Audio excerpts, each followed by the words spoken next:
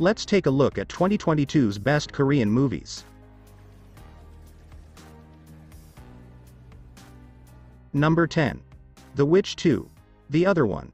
This highly anticipated sequel to 2018's The Witch, Subversion, follows a new young girl who's an experimental test subject in a secret lab. After she survives an accident that leaves the lab in ruins, siblings Kyung-hee and Dae-gil shelter her and offer a normal life, while several people search for her, including mercenary Jo Hyun. This film will suck you into the story and won't let you go. The opening scene was magnificent. The film felt more violent and bloodier than Part 1, but it was still not too over the top. The fight scenes were nice to watch and very well choreographed. However, the whole plot of the film felt simple. For 2 hours, you were basically watching two groups of supernatural humans chase one godlike girl that took all of them down within 15 minutes. Overall, it was a nice watch and I do recommend to watch it. Number 9. Seoul Vibe. This action-packed film takes place in 1988, on the day of the Seoul Summer Olympics opening ceremony. In the middle of the festivities, the Sanghae-dong Supreme Team are investigating the movement of illegal slush funds. It is indeed impressive how the setting of the movie took us back to 1988 in a beautiful way to portray the modernity in Seoul, the capital of South Korea. It is a mixture of political events unfolding in speedy action rhythm, with not much car races but races with a lot of purpose, blended with comedy. There is no other creative way to display it beautifully more than this. Korean cinema has shown well that it can make any story beautifully. This movie recounts politics or social events without bothering the viewer. The actors have handled the roles well and have chosen and performed them correctly. Number 8.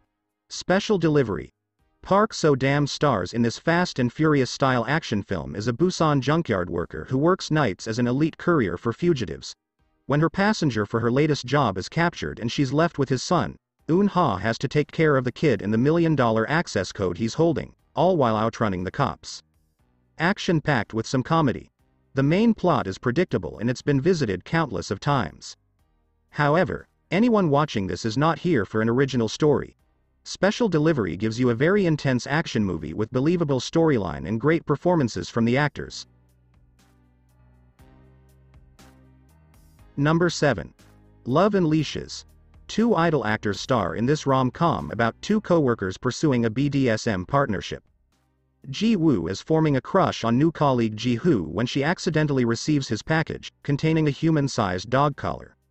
Instead of freaking out, she becomes interested in bonding, and Ji-hoo asks her to enter a dominant relationship. This is a film about understanding and respecting your partner, as well as withholding judgment of others. A generally playful tone, good acting, and interesting characters are all pluses here. Although towards the end it started to feel a little rushed and the quality of the humor started to decline as well.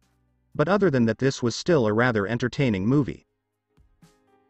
Number 6. Decision to Leave. Returning with his first Korean film since 2016's The Handmaiden, Park Chan-wook directs this story about a police officer investigating a crime that took place in the mountains. When he meets the victim's wife, played by Tang Wei, the officer develops mixed emotions of both suspicion and interest. Decision to Leave is one hell of a ride. Like a puzzle with elements of melodrama and violence, lots of humor to not get too in your face, essential for a dark slow burn movie that's trying to create something interesting and innovative. This is a different type of a critique movie. It's more personal and not trying to be like Parasite. This is more introverted and it's a beautiful love story given all the craziness. It's more a textbook movie than one which is open to reviews and interpretations. Number 5. Emergency Declaration. In this star-studded disaster thriller, authorities investigating a viral terrorist threat discover that the suspect has boarded an international flight to the US. When a healthy passenger dies of a sudden disease on board, the flight crew and people on the ground come together to save the rest of the passengers. This is a non-stop action-packed film with excellent acting by the entire cast. The tension mounts with each passing minute as the authorities race against time to find the source of the deadly virus before it claims any more victims. The special effects are top-notch, and the film's ending is sure to leave audiences breathless. Emergency Declaration is a well-crafted, edge-of-your-seat thriller that is sure to keep audiences entertained from beginning to end. It is a must-see for fans of the genre. Number 4. Alienoid. This genre-bending film from director Choi Dong-hoon shows a war between aliens and humans taking place in both historical and present-day Korea. When a mysterious time portal opens, the lives of Goryeo-era Taoists searching for a legendary sword collide with fighters from 2022 chasing an alien imprisoned in a human's body. Alienoid is the first part of a chaotic, creative and entertaining South Korean science fiction duology that offers an extraordinary rollercoaster ride for about 2.5 hours. This movie has a little bit of everything. It's got humor, a touch of romance, martial arts, aliens with lasers, time travel. Director Choi Dong-hoon is great at making his imaginations that other people think of come true, and that's really cool. While watching, please focus on the details, then you will be amazed by the storytelling. The more you watch, the more fun it will be. Number 3. Hunt.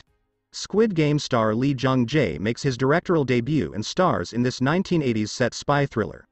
As an elite South Korean agent hunts for a North Korea spy, he becomes increasingly aware of his own country's dark truths. This action-packed film of non-stop double-crossing was amazingly the work of a first-time feature film director. The film is about men in well-tailored suits who must constantly determine if the armed fellow next to them is on their side or possibly fighting for the enemy. While some of the action sequences are well staged, particularly the final explosive one, action scenes are more than well shot and the twists will keep you guessing from start to finish. Despite some confusing storytelling in the beginning, it's impossible to not be entertained and be engrossed by this movie. This movie goes down as one of this year's greatest films and remains entertaining even after multiple viewings. Number 2. The Roundup. This sequel to 2017's action hit The Outlaws sees Ma Dong-seok, aka Don Lee, return as Beast Cop, Ma Seok-do. 4 years after the events of The Outlaws, Detective Ma and Captain Jaeon Il-man are sent to Vietnam on a covert operation to take down Kong, a sadistic man who kidnaps rich Korean travelers for ransom. Excellent acting, witty writing and precisely choreographed action sequences really brought it in this Korean cop action film. Apparently it's a sequel, but honestly you would never know it. The film holds its own quite well. I highly recommend this one for fans of Korean films, or action films in general. Number 1. Broker. Boxes are left out for people to anonymously drop off their unwanted babies. Broker is an affecting art house social drama and features solid performances from its ensemble, led by Parasite's Song Kang-ho. Broker notes how difficult to rediscover the ability to trust, love and accept forgiveness, when our lives are filled with disappointments, anger, rejection, abandonment and being loneliness.